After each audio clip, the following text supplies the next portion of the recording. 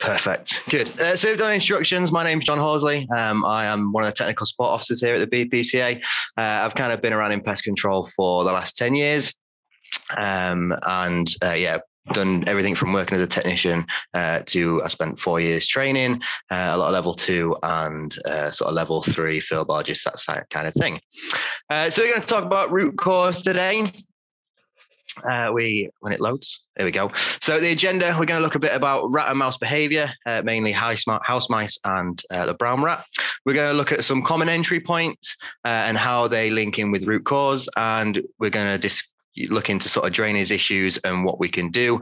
And I have put some helpful legislation in there as well. So for issues that you are struggling with regarding root cause, there may be bits of legislation that you could use, especially for like neighbouring properties and things like that. So we'll talk about them as we go through. So we're mainly going to talk about our commensal rodents. And the two common ones that we're going to treat are the house mice and the brown rat. Now, these both common worldwide, and they've spread over the last sort of 300 years, especially the brown rat. And the house mice are more of a native species to the UK, but they also are worldwide as well. So the brown rats were introduced into the UK around 1700, early 1700, around 1724 was the first reported sightings. They have loads of different common names, the Norway rat, the common rat, the brown rat, the sewer rat. It's all the same Rattus navegicus. And they normally live outside in burrows. Now, they construct these burrows and they live in communal groups. They can live in large numbers in sewers, and normally they're quite happy to live outside. They will find enough food outside, but they will enter buildings to find food and also look for places to harbourage as well. Now, the house mice, these mainly live indoors. Commensal rodent, they sort of live around people and they use us to survive and thrive. The house mouse is mainly living indoors. So these will move around, but mainly living indoors and using us for food. They will live in family groups and they'll live in sort of social groups, and females will share litters and things like that, and they'll help each other out. They can be extremely adaptable. So house mice have been known to grow extra fur to live in places like freezers, and they do adapt very well to their environment. Because of their small body temperature, they tend to avoid water. So they won't stay in a wet or damp environment because they can get cold very quick. But other than that, they are very adaptable animals. Okay, biology and behavior. When I looked at the biology and behavior, I wanted to select bits that would be sort of keeping within the root cause issue. So biology and behavior that rodents use that we sort of notice when we're dealing with like root cause. So their teeth. The teeth are as hard as steel. Now, the word rodent comes from the Latin word rodea, which basically means to gnaw. And a gnawing characteristic is for all rodents. They have this dentine on the inside, which is the white bit, and the enamel on the outside, which normally looks this sort of yellowy brown color. The dentine is softer than the enamel, so it wears away a little bit quicker, which keeps the teeth nice and sharp. As long as they continue to chew on a regular basis, their teeth will stay in good order. When I was working as a technician, I always remember the first time I went into a warehouse and the mice in there had actually chewed through a concrete floor. And that was the first time that I'd seen mice activity chewing through a concrete floor. They were chewing through that concrete to get into a cavity wall where the harbourage was. But yeah, they do have this ability to chew through concretes and soft metals such as brass and aluminium. Their climbing ability. They are good climbers, but they prefer to take the easiest route where possible. I was once working in a bank. They called us out for a rat that was in a computer. When I got there, one of the staff was quite keen to show me. So she opened the door of this computer tower. This rat ran out and it actually climbed a painted sort of plaster wall. So quite a smooth surface. And that was the first time I'd seen a rat climb up a smooth surface like that. Normally they do take the easier route. But with that wall and it being smooth because of that sort of flight or fight response, they'd managed to scurry up the wall, and it was actually sat on the roof wall junction, just holding on to a bit of the roof tile. And we actually had to get that out of there. They will shimmy up pipes. So they'll put their back against the pipe, their feet against the wall, and sort of shimmy up the pipe in that way. And they can climb up the inside of pipes as well. It just so happens common pipes that are used in buildings, sort of 40 mil is your sink waste and your bath waste, and 100 mil is normally the size of a toilet waste pipe. So the pipes that we use in our buildings, they can climb up the insides of them. And if you've got open pipes, or if you're having work done and the pipe is being left open, they can pass through there. A good feature of toilets and sinks is the U-bend. That water trap obviously stops smells coming out of the drainage system, but it'll also stop rodents swimming through them. If they do swim through them, they can sort of realize that that is a safe passage, and they will do it sort of over and over again. But majority of times, them U-bends will keep them out. The only time it becomes a problem is if they've done it before, or if you're having some work done and you've removed the toilet or the sink and that pipe is left open, they could get out of the system through that way. So their ability to jump, it always fascinates me when we talk about the jumping ability of rodents. And I've seen this on a little trail camera where they'd managed to jump over some sticky boards that were put out on a treatment. But rats, 75 centimeters from standing, mice, 30 centimeters from standing. Rats will jump about 1.2 meters horizontally, which is, quite a large, it's 4 foot, so it's quite a large distance. And they will jump from, aisle to aisle or from service to service. Now, they can drop off a building sort of 12 meters without sustaining injury. Mice, 15 meters, that's sort of a 5-6 story building. And they can fall that distance without sustaining any injury. Kinesis. So when we talk about kinesis, it's sometimes referred to as muscle memory. And this is how rats memorize their environment through their muscle movements, a bit like counting steps. And they'll use this, it'll get ingrained. And say if you was in a warehouse and there was a box against the wall, it would run around that box a number of times. It would ingrain that muscle memory into its system. And then if you was to remove the box, it would still run around it as if it was still there. It's quite comical when you see it. We've done it with trail cameras before and watched them do that. So that's how they memorize their environment, through this muscle memory. So if the environment stays the same, they'll continuously use the same paths and they'll memorize that environment. If the environment's changing regular, that can sometimes deter them because they don't know where they're going or if it's safe. They use this muscle memory to escape from predators mainly. And it gives them that split-second response to be able to return to a burrow or a safe place without having to think about it too much.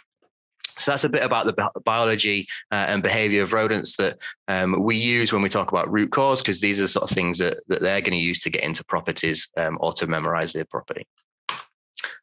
So what is root cause? Now, I noticed Graham had a similar thing with a tree earlier, but a weed is a great analogy when we talk about root cause. You often hear people talking about digging into a problem or rooting out a problem, and it comes from this same sort of analogy. So when we look at root cause, it's all about explaining why and how a problem has happened. And hopefully, if we can explain that and we can understand that, we can prevent it from happening in the future. Majority of times in pest control, just getting rid of the problem or just getting rid of the rodents in this case, doesn't necessarily solve the problem entirely, and we need to dig in a little bit more to that root cause, find out where they're coming from or the reason they're there in the first place, and then get rid of the root cause or solve the root cause through proofing.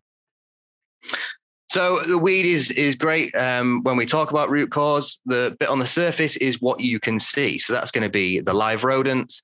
It's going to be the drop-ins, the smear marks, that sort of think of the word now, that sort of physical evidence that you can find while you're on a site. And the root cause, the root is a system. So it could be one or a number of different things that are allowing them rodents to be in that location, whether it's a food source, access through areas that need proofing, open doors, but there could be one or multiple reasons for it to be coming up that route. If you were to just get rid of the problem, a bit like if you chop the top off a weed, the weed still stays there. It takes a few weeks, but eventually it comes back. So long-term treatment, finding that root cause is going to be key. An analysis basically just means to break it down. So root cause analysis, when we talk about analysis, it's just breaking down them root causes and sorting them issues out as you go through the treatment. Some proofing work is appropriate to do early on. So if they're coming from outside and getting inside, it may be appropriate to proof them getting into a building. Other proofing work, mainly internally. You don't want to proof them early because you may just force the problem somewhere else or push it to a new location. It's sometimes better to control them there and then proof it to stop it happening again in the future once the problem has been solved. So I mentioned it could be a series of reasons why rodents are there. And these next few slides will talk about the different reasons and how they sort of link together. So food, water, harbourage, they're the three main things that rats and mice are going to be looking for.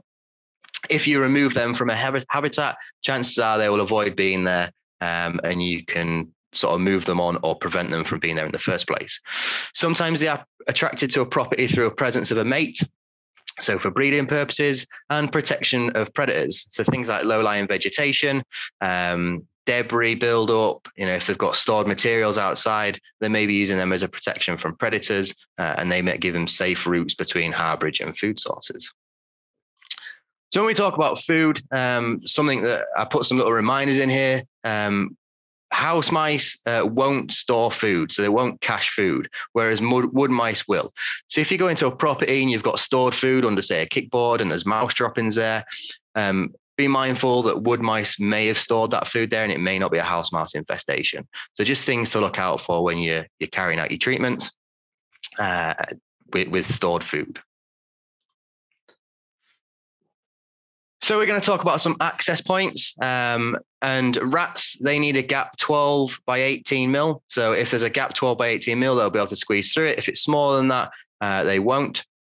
And with your mice, 6 by 9.5 mil, they'll be able to squeeze through it.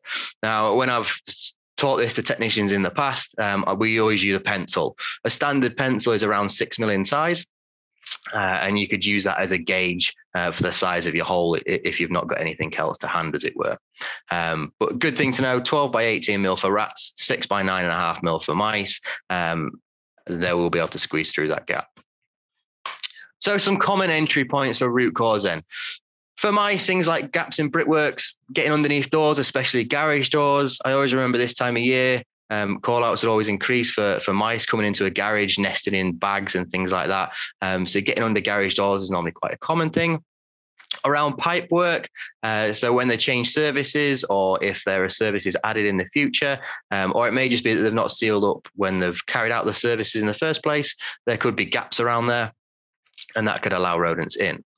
Weep holes, these are a small little plastic cap normally that's in the brickwork at damp course and above windows. Sometimes the plastic either gets pulled out or is chewed out, and you can see inside there where the mice have been. You'll often see droppings and bits of food where they've got into that cavity wall. Air bricks, obviously, as construction has changed, they're now using plastic air bricks. So they're easy for them to be chewed. You can get mice that are getting in through them plastic air bricks. So just keep an eye out for that. Gas and electric cupboards. I had one a couple of weeks ago. It had come in through where the gas pipe enters the house. A mouse had got in, and there was just some droppings underneath the gas meter. So that is quite a common place for them to come through. Things that may exacerbate an infestation, so vegetation close to a building.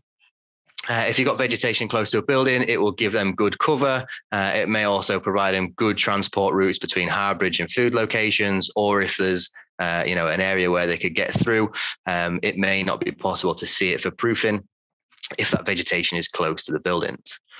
Something that's quite common these days, connecting buildings, whether it's warehouses or terraced houses. Sometimes they are connected in some way, and you can get infestations that may cover a number of different properties. So looking for that root cause in that case is going to be really key, because you're going to have to look at treating all the properties, and you're going to have to work out a way of doing that. And then for goods in, if you're having goods transported from distribution sites to commercial shops, things like that, it may be that they're getting transported on them goods in. So checking that, finding the root cause. It may be that some treatment work needs to be done at the distribution center, and also at the site where they're getting delivered to. So finding that root cause is going to be really key to break that pattern and treat both locations. So for rats, I picked the common ones out for these. We could talk about entry points, but I just kind of picked the common ones. So sewers and drains are normally quite common, and we're going to talk about that in a minute.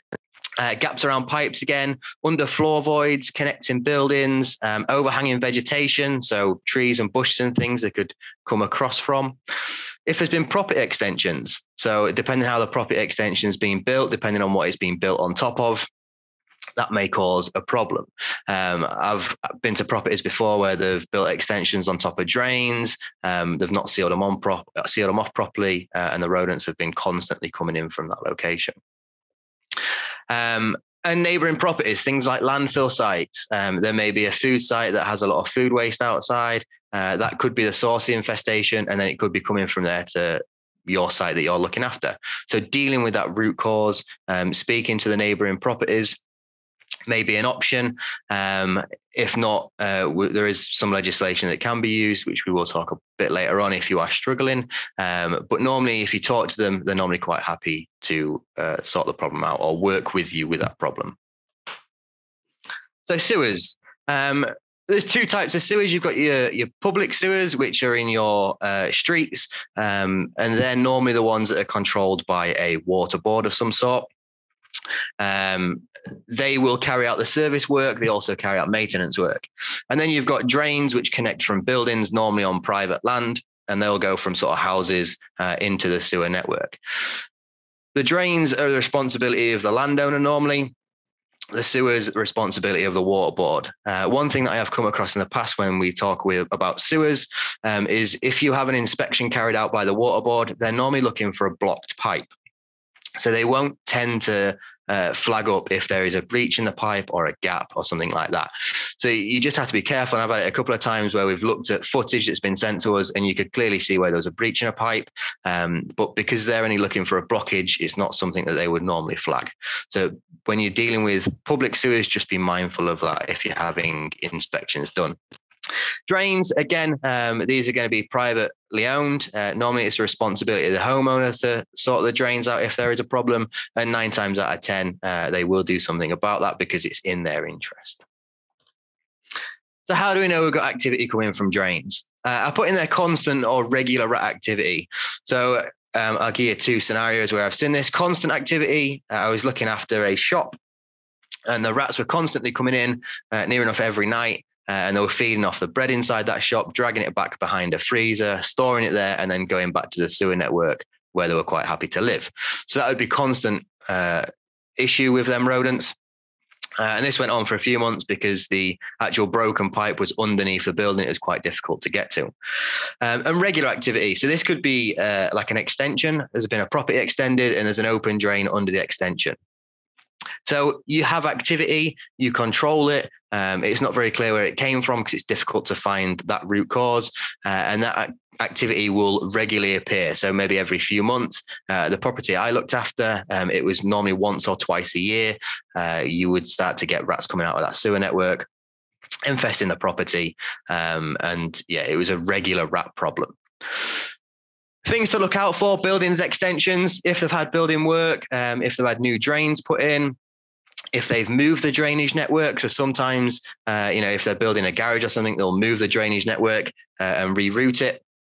These sort of things, nothing ever goes back together how it was taken apart sometimes, and it can be quite difficult to make it all fit properly once it's been moved. So look out for that. Unsuitable building materials, things like expanding foam being used. I once lifted a manhole, and when I looked up the side of the manhole where this extension had been built onto the side of the manhole, that actually filled the void with expanding foam, and the rats had just chewed through that, got into the cavity wall, and then infested this particular house. And look out for subsidence. So if you've got drains that have subsided, they're a little bit wobbly maybe, there is soil missing from the edges, could be an indication that rodents are digging out from that sewer network. And the normally indication for that would be that you'd find burrows and there'd be no soil around that burrow. So all the soil has been dug from the inside out, and it'll be in the drain or it had been washed away through that drainage system. So inspection techniques for drains, I mentioned earlier, cameras. That's the sort of most common one these days. You can use footage to show your clients where the problems is. There's also dyes. Dyes are really good if you've got sort of a breach in the pipe. Things that dyes won't tell you is how much water you're losing through that breach. So you see that bottom left-hand picture, you can see the dye flowing out the middle between the two pipes. There's a breach in that pipe somewhere, and the dye is coming out. It's quite an early primitive thing, dyes, but it is still useful, especially for places where you can't get cameras if there's an awkward pipe. And I know Davey from the Rat Detection, he did a really good presentation on the last forum on drains. So if you want a really in-depth drain presentation, there is that one on there. So legislation regarding drains then. There is the Public Health Act 1961. This is all to do with drainage networks and how they are managed. If you've got a stopped up drain, which basically means a blocked drain or a drain that has some sort of obstruction, normally under the Public Health Act, they'll give you a 48-hour notice to rectify that. Obviously, I put this in because it's important if you ever have an issue where someone reports you, or if you needed to act on a neighbouring property where they weren't dealing with a drainage issue. This is something that you could use. And for private drains, they have to be kept in good condition, and any disused drains need to be sealed off or open drains capped. Normally for that sort of work, they're given a 7-day notice to solve them problems. So what do we do if it's a root cause for a neighbouring property? Now, you could have many different root causes from neighbouring property, whether it's a food site, landfill site, whether it's just a neighbouring house that has a buildup of debris, maybe coming from a shed, someone's bird feeder. There's a lot of ways that rodents would be attracted from a neighbouring property. Now, majority of the time, going to speak to that neighbour normally prompts a response. They don't want the rodent issue, and they obviously don't want it affecting their neighbour as well. So that is normally a good way to go about it. Just speak to the neighbours or speak to the neighbouring commercial site. Explain to them what you found, what you think is happening, and then they will help you, hopefully, with that infestation. If they don't, what are your options? Things like large buildup of waste, fly tipping, that kind of stuff. If you have a problem with that, then Prevention Direct Pest Act 1949 is a really good act that you can use. Now, this is only for local authorities and only for rats and mice. So local authorities have a duty to keep their district free of rats and mice. How do they do that? Well, they carry out periodic inspections. So they make sure that properties don't have rats and mice. They will then destroy rats and mice that they find on them properties, and they can enforce private property owners to control rats and mice on their land as well. Normally done through a notice period. So they'll give you a notice. You get 7 days to comply with that notice. And majority of times that happens. If it's not complied with, they can then instruct a pest controller, or if they have their own pest control, to carry out the work, and then charge the customer back for it, the work that was carried out. And like I said, this can also be used for waste. So if you've got a neighbouring property that has like a large buildup of waste, or the waste is being a problem, you can use it to have that waste removed. And they'll normally bring in a van, remove it, and then charge the occupier back. And that's something I've seen happened quite a lot of regarding waste. Cool. Any questions?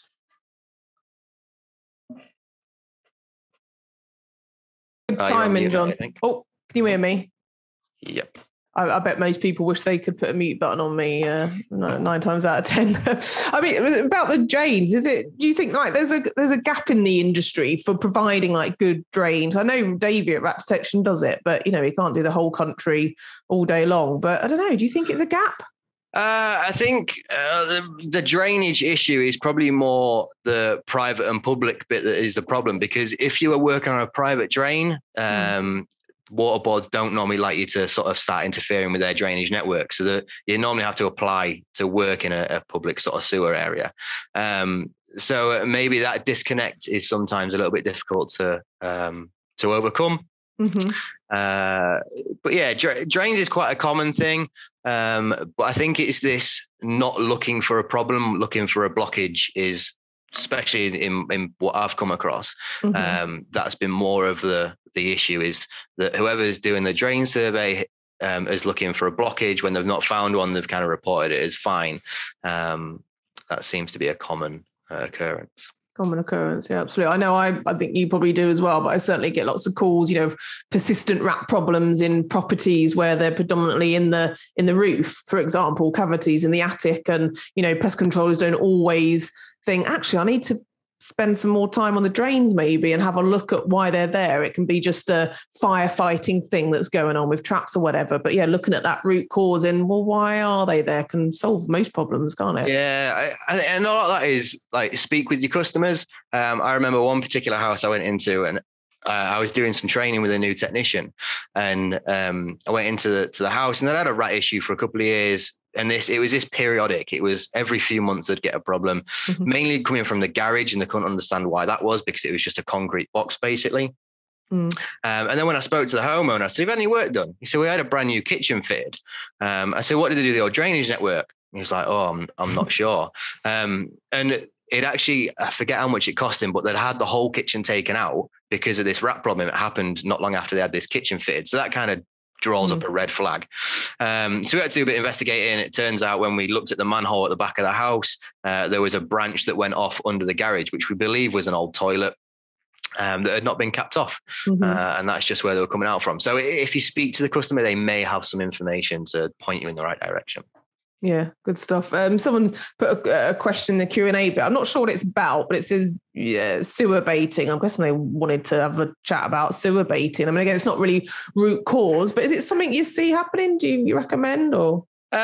Normally with sewers, they live in the sewer network. They exploit it as an easy way to get around. It's good harbourage for them because it's really protected from predators. It's very unlikely to be disturbed, and it gives them good access through, there is points where they'll be able to exit the system if they need to, for things like flooding and stuff like that.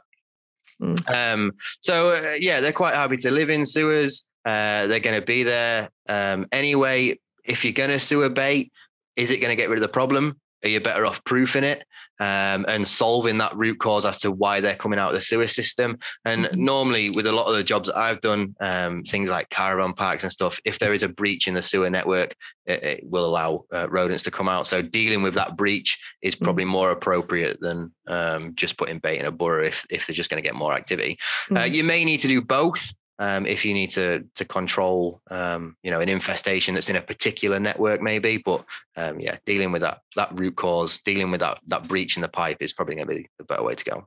Yeah, Matt Garwood, has put a comment in the chat saying that in his experience, 90% of the time, rats in residential properties is down to the waste system defects, and he puts treatment into cavities to kill the rats. Noting the utilities can be damaged, etc. He then recommends a guy that's close to him that deals with drains and does it. So yeah, a lot of people out there do experience issues, but sometimes it's tricky for them to know where to go, who to call, the water board or private company, or get that experience themselves. But and just explaining to them what you're looking for, because these guys do surveys day in day out for blockages and things. If they've just had a job can you go survey this drain? It may be that whoever's coming to do the survey just think, oh, it's another blockage or that's the issue. If you can explain to the utility company that we've had a rodent issue and this is what we're looking for, there may be a bit more understanding. And it might just be that disconnect in the past when I've had it, because normally they'll come out and do the surveys at night when sort of no one's there. Obviously it's safer lifting manholes and things like that for them. It may just be that communication is key. Great, good stuff. Perfect timing. That's the questions done. There's lots of thank yous in there as well and very informative. So yeah, John, thank you for that. And welcome to the BPCA forums as well. Thank you very much. All right, John, take care. Yes, thank you.